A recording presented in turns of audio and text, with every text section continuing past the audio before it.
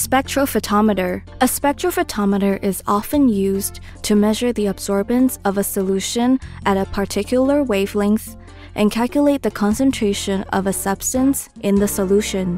1. The types of spectrophotometer. There are different types of spectrophotometers based on their light source. The commonly available types include the visible spectrophotometers equipped with a halogen lamp, 340 to 800 nanometer. The ultraviolet spectrophotometer equipped with a hydrogen or deuterium arc lamp, 200 to 340 nanometer. The full spectrum spectrophotometer equipped with a xenon arc lamp, 190 to 1100 nanometer, and the luminescence or fluorescence spectrophotometer capable of detecting luminescence or fluorescence. Moreover, the recent years have witnessed the development of the microplate spectrophotometer that can measure multiple samples simultaneously, and the cantilever pedestal type or sub-microliter cuvette type nanospectrophotometer that can measure sample volume as little as sub-microliter.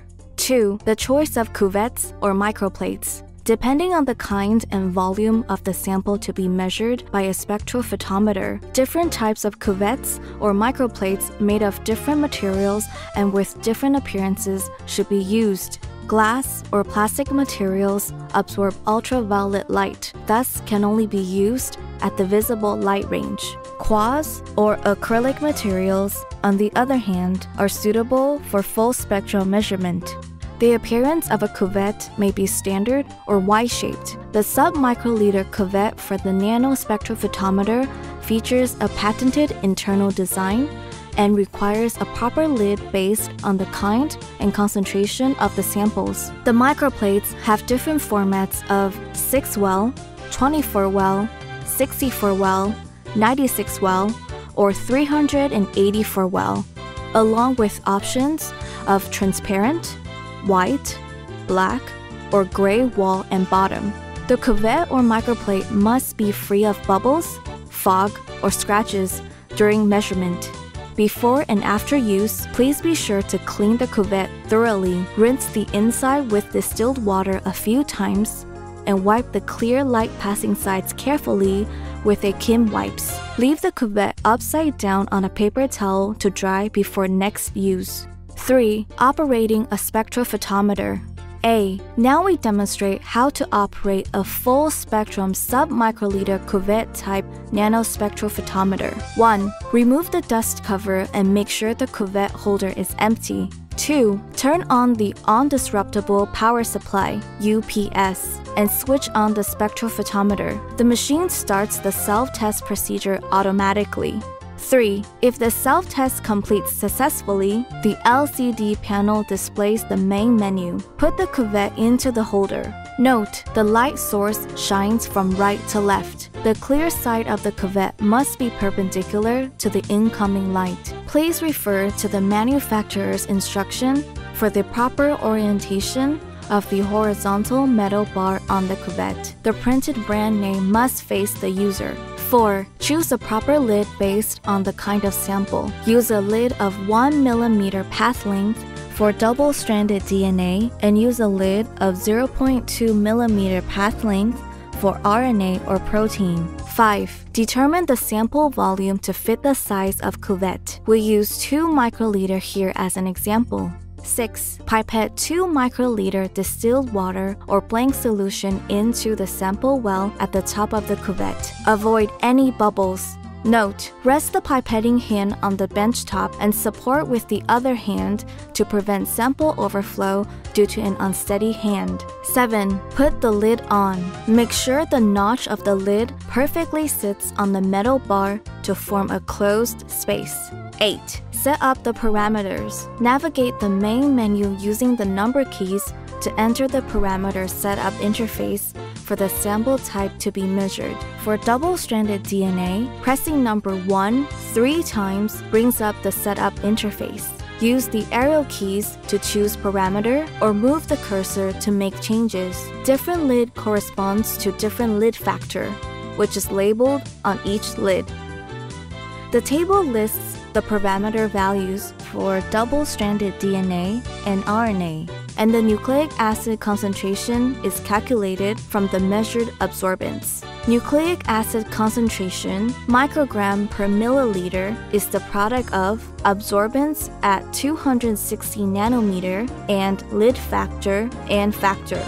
Since the sample isn't diluted, the dilution factor remains as 1.000. If the sample has been diluted, you should change the factor so the spectrophotometer can convert the result into the original concentration for you.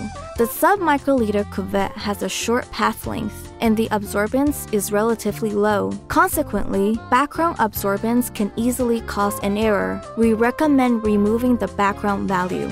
9. After finishing the parameter setup, press OK to enter the measurement interface. 10. Press blank or reference to zero the machine. 11. Remove the lid. Wipe away the distilled water or blank solution from the lid and the sample well of the cuvette with a Kim wipes tissue. 12. Mix the sample solution by vortexing. Pipette 2 microliter sample into the sample well of the cuvette. Avoid any bubbles. 13. Put the lid on. Make sure the notch of the lid perfectly sits on the metal bar to form a closed space. 14. Press OK to start measuring and wait for the value to stabilize. 15. Use a cell phone to take pictures as a record. 16. Remove the lid. Wipe clean the lid and the sample well of the cuvette with a Kim wipes tissue.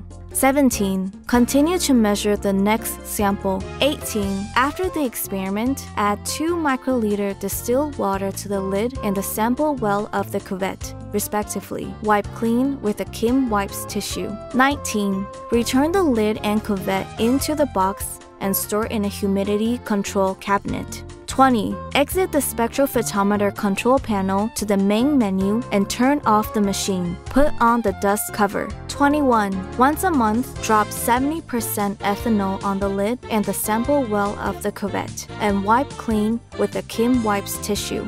B. Now we demonstrate how to operate a full spectrum microplate spectrophotometer. 1. Remove the dust cover and turn on the machine. Wait for the microplate holder to extend out and start up to be completed. 2. Turn on the computer connecting to the spectrophotometer and start the control software. 3. Click on the settings menu. Set up the wavelength, range of wells, starting time before reading, volume calibration, and other relevant parameters. 4. Insert a microplate containing the samples. Do not touch the bottom of the microplate. The volume of liquid in each sample well must not exceed 3/4 of the total volume of the well. The maximal sample volume per well for a 96 well plate is 200 microliter.